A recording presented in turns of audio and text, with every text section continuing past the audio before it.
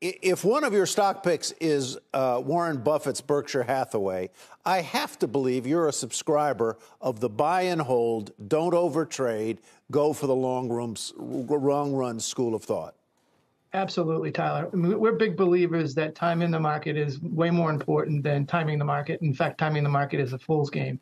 And while this is uncomfortable to ride through, at the end of the day, we're confident that 2 to 3 years out from now, this will look like a great time to have bought and just stick with the strategy of staying fully invested all the time. And remember, as hard as this year has been or seemed, the levels in the indexes are probably back to where you were in, let's say, 2019, 2020. I don't know the exact number, but remember that you're probably, if you're a long-term investor, still way ahead of where you were. You have a couple of other names. We'll get to Berkshire in just a little bit. A couple of other names that we don't typically hear about on CNBC, and the first one is Viva. What do they do? And it's not the paper towel. What do they do, and why do you like them? Yeah, Viva is an interesting company. It's a technology play. It really, bulk of what it does is operates a CRM solution, sort of sits on top of the Salesforce platform, and it's vertically focused on the healthcare industry. And so they've really kind of cornered the market. They've built out the CRM tool specifically for the healthcare industry, and they've garnered a substantial amount of share there. The stock is, like a lot of high PE stocks, has come down a fair amount, and it looks very attractive, maybe not so much in an absolute sense, trading at about 44 times, but relative to where it's traded historically, it looks quite inexpensive at the moment. And so we like that one a lot. We think there's lots of opportunity for them to continue to expand in the healthcare vertical and do some more things in the R&D side of healthcare. And there's lots of potential for continued growth there. David's Contessa, where are the downside risks to an investment in Viva? Well, I think, like with anything that's in the tech space today, if the 10-year Treasury security continues to increase in yield, there's going to be pressure on price to earnings multiples. And I think that's probably, something that we'll see.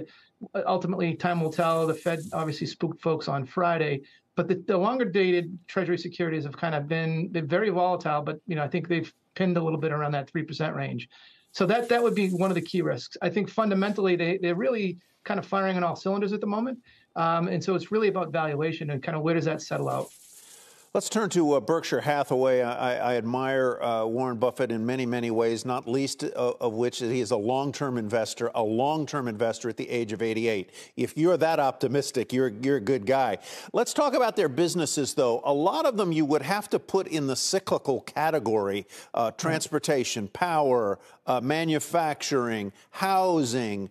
How might a slowdown in the economy affect this company and this stock? Well, I would argue, Tyler, that the stock is sort of discounting a challenging economic environment already. We think the stock's got some of the parts value for the company is in the high 300s, maybe as much as $400 a share. So there's about 30% upside if it just got to what we think the value of the underlying businesses are. And obviously, as you pointed out, Warren's been a great investor for a long time. The businesses that he owns, even though they are cyclical, will likely grow over time. And so that NAV, if you will, the sum of the parts valuation is going to continue to grow over time. So not only do you have the opportunity to kind of close the valuation gap, but we think ultimately the businesses will grow in value over time as well. So there's a couple of levers there that makes us really excited about Berkshire Hathaway at this point in time. You also like an investment in a company that operates in the industrial gas complex, Linde. I'm curious how you see this fitting in spite of the risks that we're seeing with Europe, with China, with Russia, and the uncertainty picture there, as well as rampant inflation, Dave. Yeah, so Linde is a really neat company. It's a pretty consistent grower, and it has a strong ability to pass through cost increase that it has on its raw material side to the end customer. Fortunately for them, for many of their customers, the amount they're spending on Linde's product, if you will, gases, natural industrial gases, is relatively small in the context of the overall business for many of their clients. So they have an uncanny ability to pass through price increases, which ultimately in this kind of environment is very, very important, particularly given the fact that the input for a lot of their gases is natural gas and other chemicals.